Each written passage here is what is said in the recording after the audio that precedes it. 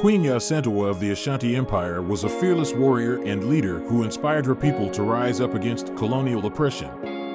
When the British demanded that the Ashanti hand over their golden stool, a symbol of their sovereignty, Asantewaa rallied her troops and led them into battle. Though they ultimately lost the war, her bravery and determination became a major inspiration for the independence movements that would sweep across Africa in the 20th century. Beyond her military prowess, Asantewaa was also a skilled diplomat and tactician, negotiating with neighboring tribes to help secure Ashanti's borders. Her legacy as a powerful queen and a symbol of resistance against colonialism has made her a national hero in Ghana, where she is celebrated as a trailblazer and inspiration to women leaders across the world.